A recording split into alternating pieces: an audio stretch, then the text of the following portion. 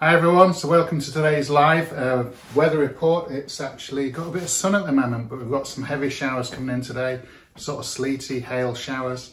So there's a hint of spring in the air now after a very slow start here in Yorkshire. So today, absolutely super exciting. We're going to be talking about Gylfie, super Gylfie. So she's actually laid an egg, which is absolutely great news.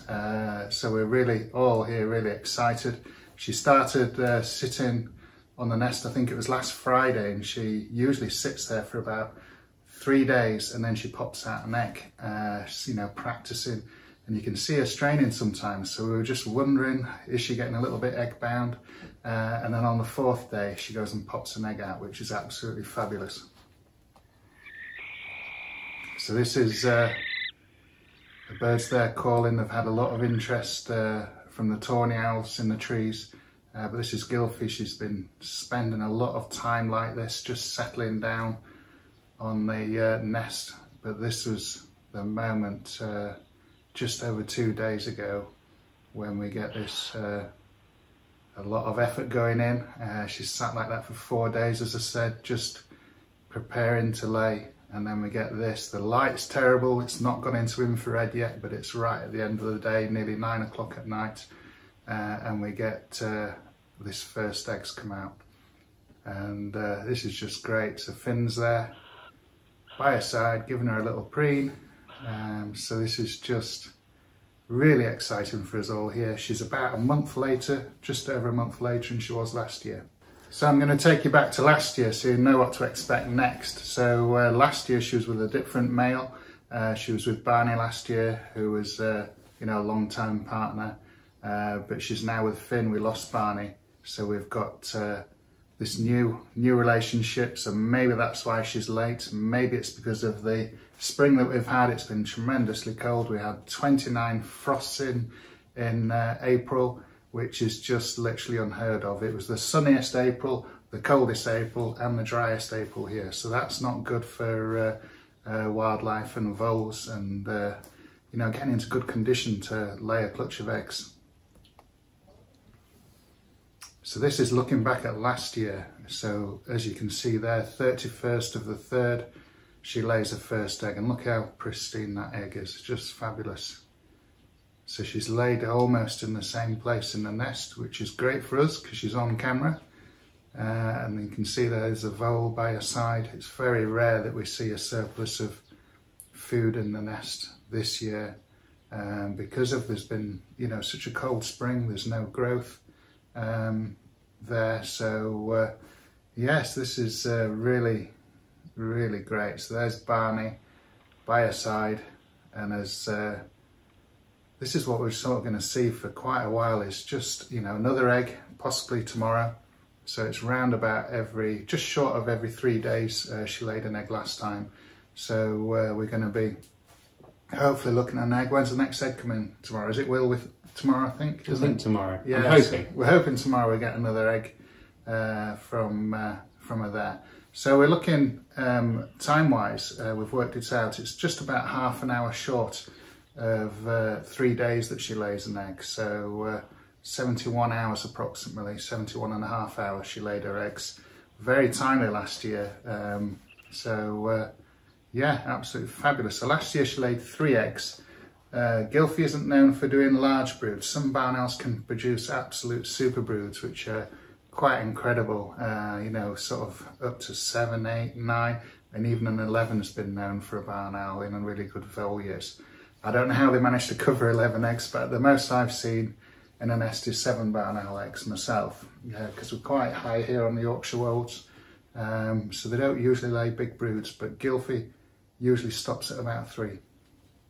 Yeah, so incubation. So we're looking at around about 32 days before the eggs hatch. Last year was a little bit unusual, that only 1 egg out of the clutch hatched, which was solo. And that was 37 days worth of incubation. But if you can imagine, that might have been the 3rd egg laid, which explains why it was at 37 days. So last year we were starting to get worried at the 37-day mark, and one of these wonderful little chicks hatched. So this is her just with the 3 eggs there, all pristine, clean, beautiful eggs. And you can see the way she holds her feet, she's very careful around these eggs. But yeah, just this is what we're going to see as they're just getting up, stretching. It's only the female that will brood the eggs. The male takes no part in brooding the eggs. So she gets up, stretches, she does a little bit of a yoga every so often. But this is, you know, this is what we're going to be looking forward to.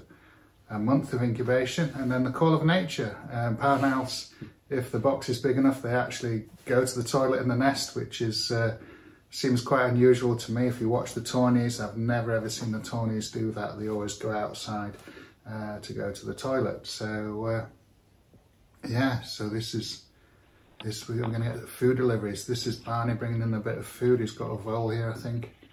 And so that's the job of the male now, is to provide the food for the female. And Finn was really slow on catching on this. He would take a mouse in or some food in, and then he would not want to give it to Gylfie. So he would march around with his back to Gylfie, not wanting to provide the food to her, which was just completely bizarre, because that's how he's got to prove in the courtship stage that he supplies food for the female, and then she feels confident and comfortable she can lay a clutch of eggs.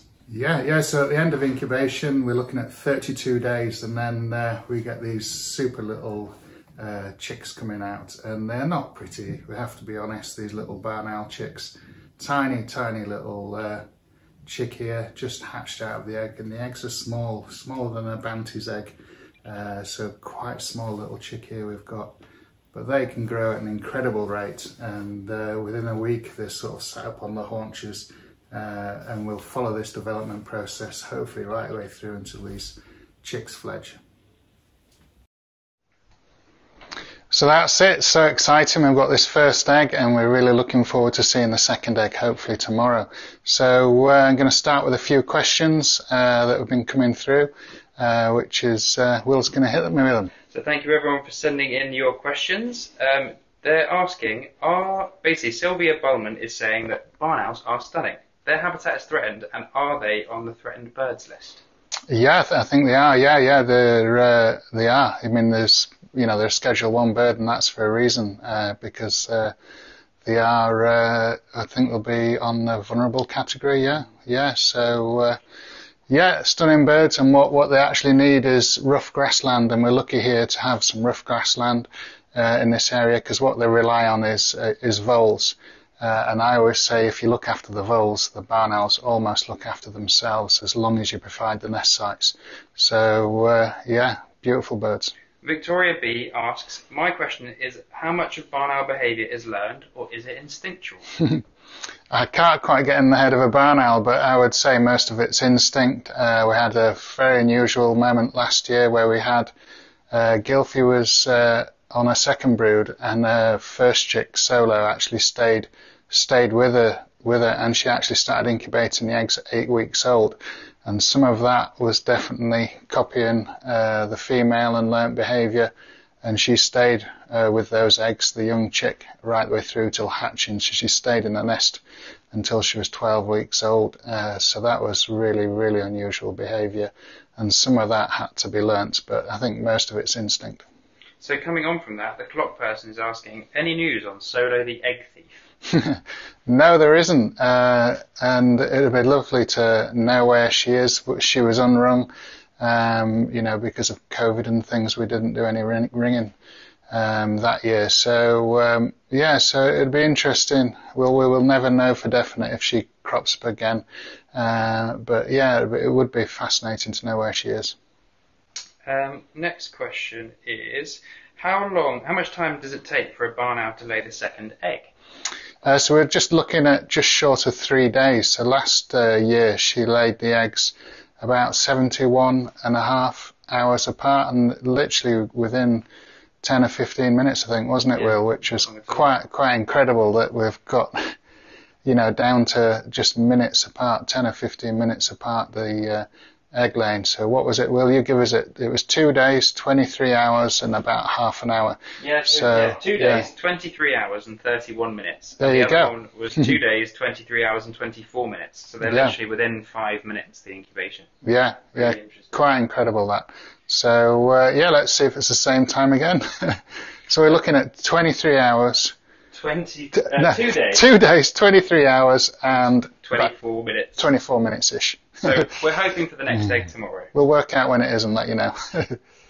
Next question is there any difference in how different types of owls care for their eggs and young?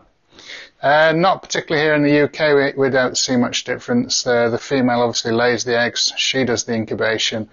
The male provides the food and doesn't actually administer the food to young chicks. As the chicks get bigger, the male will actually feed sometimes direct to the chicks. They come and grab the food off them, but the early stages, obviously the laying is pretty obvious, the incubation, always the female, and then the early stages of care for the young chicks is always the female, with our sort of British owls that I've been studying. If anyone else has any other information about owls where they live, that'll be interesting. Jared T is asking, what are the reasons why barn owls have such a short lifespan? Yeah, very sort of fragile existence, really. They obviously live. They live in a band around the world. They're one of the most widespread birds in the world, along with the osprey and the peregrine, the barn owl. They cover a big range across the world, but they're fragile. We're getting towards the most northern part of their range here, where we are in Yorkshire. You will get them going up into Scotland, but we're on the most northern part of the range.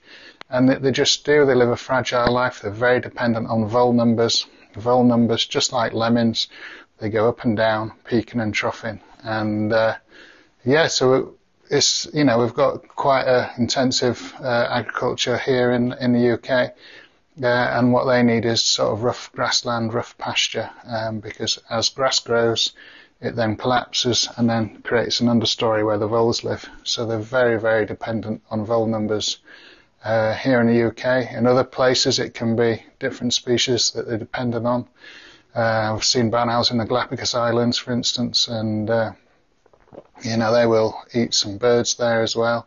So yeah, it's just tremendously fragile species, really, in some respects, even though it's tremendously widespread as well.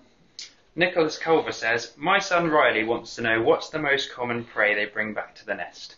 Oh, voles, yeah. It's the short-tailed vole or field vole. And they can be quite chunky little things to provide a good meal. The second most common will be shrews, common shrews here, but each area will have different amount of shrews bringing in compared to voles. But here, voles, second is shrews, and then wood mice is the third most popular prey item here. I'm going to try my best to pronounce this one. Schold Fieldermeals asks, how can you tell the male from the female? Yes, the difference between the male and the female is not always that obvious from a distance. The female has flecking down her side, which looks like they've drawn little biro marks on her side, and overall she's more coloured, so the greys are more pronounced, and the golden colours are more pronounced. That's a male. We've got a male. This is Barney here. So we've got Barney there. These are just printouts off the camera.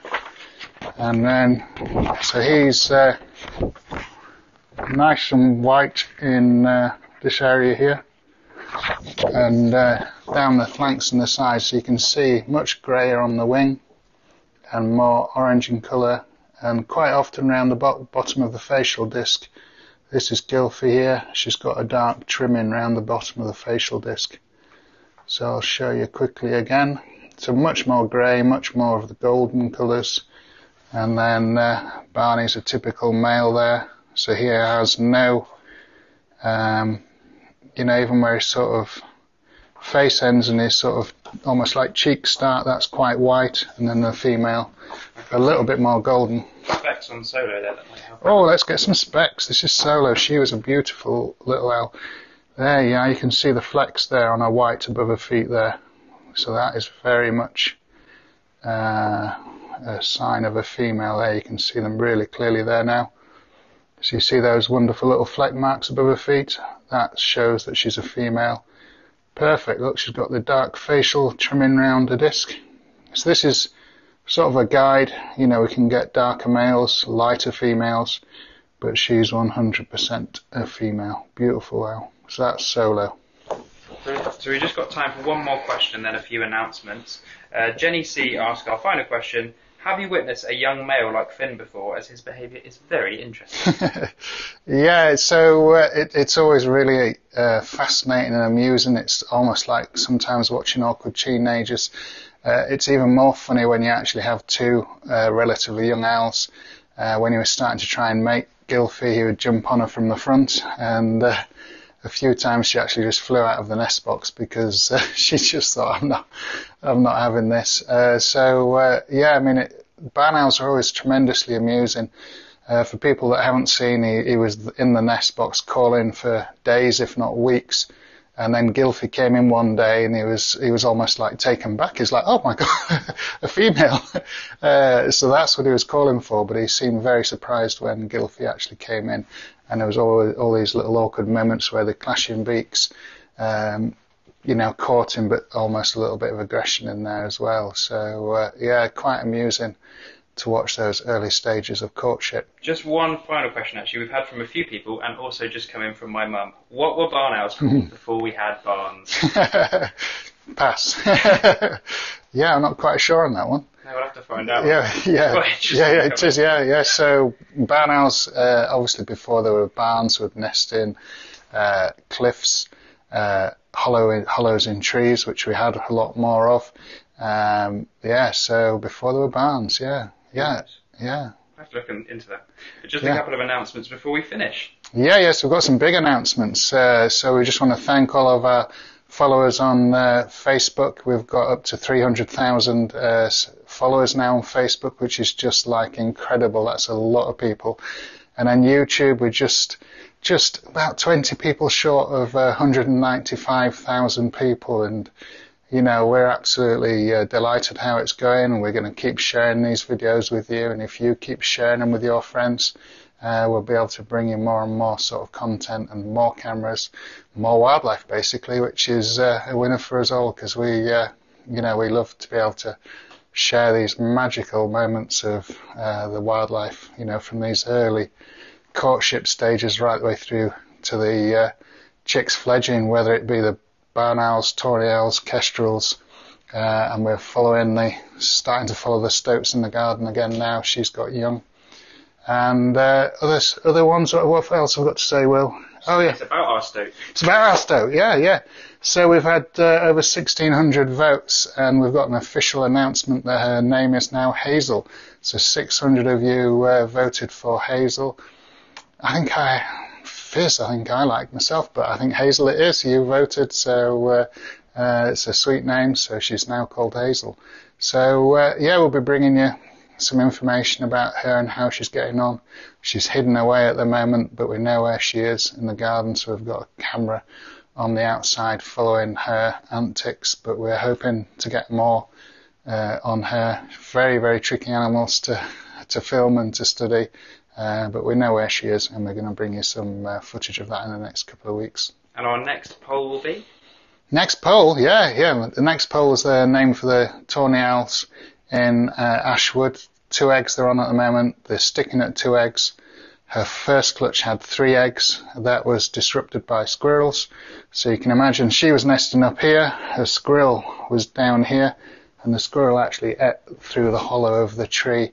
And the eggs went down through the hollow of a tree because the squirrels aren't daft, really. They know how to get the upper hand sometimes. People have asked me who would win, a squirrel or a tawny owl, and it's all to do with tactics. I've seen tawny owls winning, and I've seen squirrels winning, and I have once seen a tawny owl with quite a large dead squirrel in its talons that it actually caught. So, but squirrels are, they're quite persistent, and we just hope they stay away from our tawnies at Ashwood now. So do send in your suggestions, and we'll be starting a poll as soon as we've got enough names to choose from. Yeah, cheers. Well, thanks for joining us, and we'll see you next week.